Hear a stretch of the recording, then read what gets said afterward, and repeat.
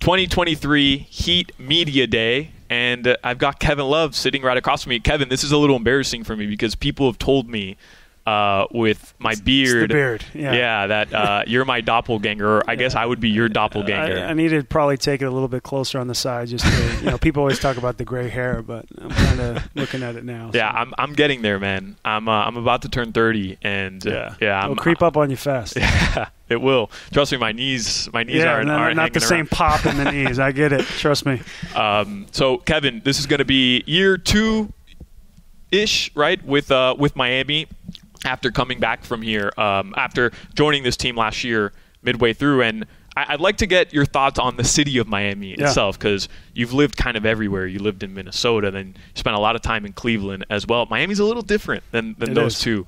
So just your overall thoughts on this city. I don't know exactly where it is you're living, and we don't want to share that information. Right. But I'm sure, driving down here every day, you've gotten a good flavor for what this city's about. Yeah, and I think all the way around, from the fans, working your way to the people, I've really enjoyed my time here. I think when I first got into the league, I didn't venture too far out from the hotels, and we had always stayed in Brickell, but understanding the surrounding areas, even going up, a little bit north, a little bit south, and the food, the culture, the art, the wine, the weather. I mean, it's really tough to beat. I live in between New York and here in the off season. So, and I spent 9 off seasons in LA, and I always feel like everybody has a certain gravitational pull to one place.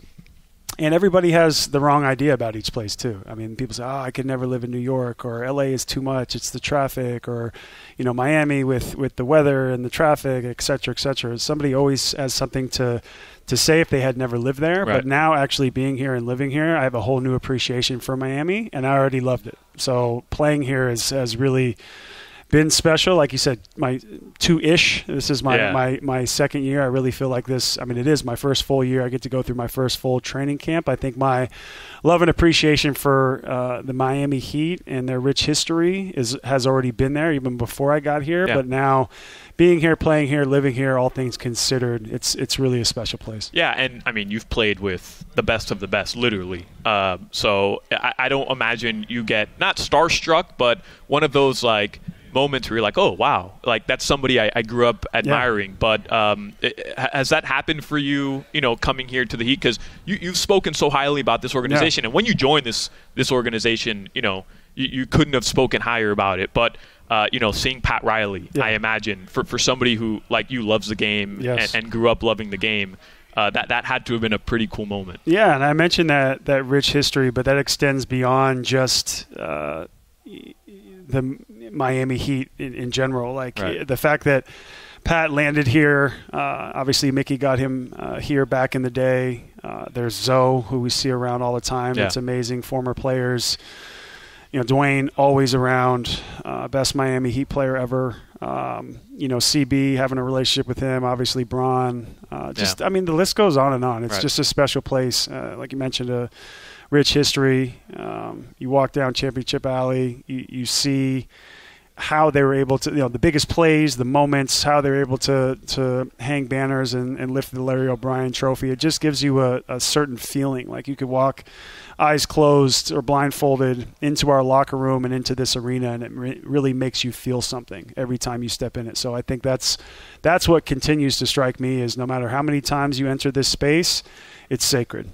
You mentioned Dwayne Wade. Did you see the video of him going viral? He hit that hole. I want to see the ball go in. I want to see the ball go in. You're calling maybe. I'm calling a very strong maybe, because he's so talented, and it's just he's an athlete. Anything and a true athlete. Anything that he touches, it just kind of seemingly turns to gold. So.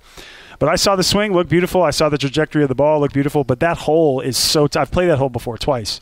It is so hard. So if he really did knock it down, first of all, kudos to him, but crazy respect. That is not an easy drop. You have to club down a little bit. What was the wind? What was just so many elements play into that shot. And part of it is jealousy too. If he did actually do it, I'm very, very jealous. Never had a hole-in-one, and to do it there on that hole, and he said he had been waiting to play it. Yeah. Tip of the hat. Crazy. I mean, more than the tip of the hat. It just respect. Yeah, that's why, as you mentioned, the greatest Heat player of all Truly, time. Yeah. Before I let you go, I'm sure you've either already been asked this or will be asked this a million times. 22's new look. Your thoughts? I grew up, I was born in 88, so I grew up in that like emo grunge. Oh, tell me Kevin Love had an emo phase. Please tell me. No, I did not have an emo phase. But man. I you know what's funny? I always like, I wouldn't say I listened to the music, but I at the same time did, and I always found a connection with the kids that were listening to that. So I always found it fun and funny, but Jimmy likes to do stuff for media day, as we've seen before, and this just he's certainly wearing it, for lack of a better term. So Jimmy's gonna Jimmy. Yeah, Jimmy's gonna Jimmy. Jimmy is gonna Jimmy. Spaghetti and meatballs. Awkwardly transition to that. Would you ever order spaghetti and meatballs in an Italian restaurant?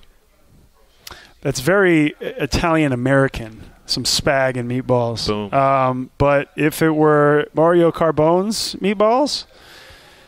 meatballs from Carbone, I would do that. But spaghetti meatballs, probably not. Like the dish itself. Can I ask why you brought that up? Do you really want to know? I mean, what a really smooth transition there. Yeah. So give it to me. I work, aside from my Heat responsibilities, I work middays or afternoons with the Hawk and Crowder show on QAM, the Heat's radio affiliate. And Mark Hawkman is a child at heart, even though he's like 60 years old. Yeah. And he orders spaghetti and meatballs when he goes to Italian restaurants, and I've maintained that any Italian restaurant that has spaghetti and meatballs on their menu outside of the kids' menu is not an authentic Italian restaurant. It's one of those things, if you have to bring your kids, you have to have it, it's on the menu, you can bring them. If not, they're like, okay, what are they going to eat? But you would never order that. You would never order that. Yeah, it's almost like uncultured in a way to order that as an adult. If you're like, all right, let's see what they have on the menu beforehand, and it's an Italian restaurant through and through, and they have spaghetti and meatballs, you wouldn't go there.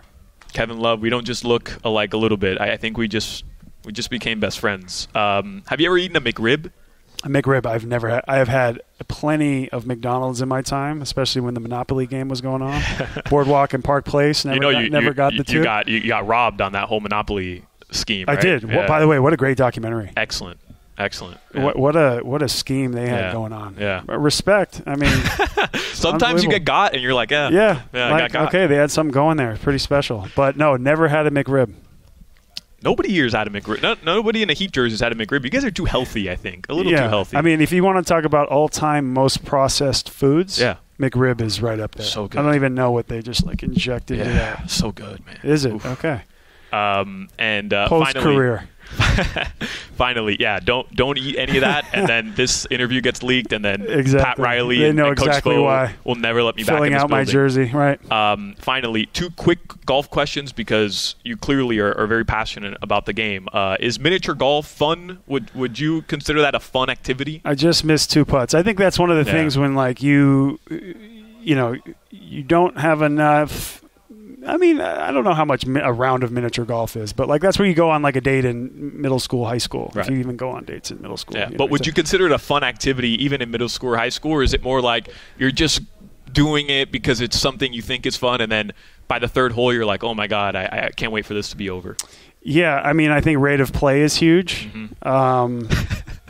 It's you drop a rate of play on somebody at miniature golf. Yeah, rate of play. If they have kids and it's taking a long time, it's like if you're an adult and you can have an adult beverage and the rate of play is great, I think it's really fun. But if you're waiting on a couple foursomes, and no disrespect, but they have kids and they're playing slow and trying to figure it out, then I want nothing to do with it.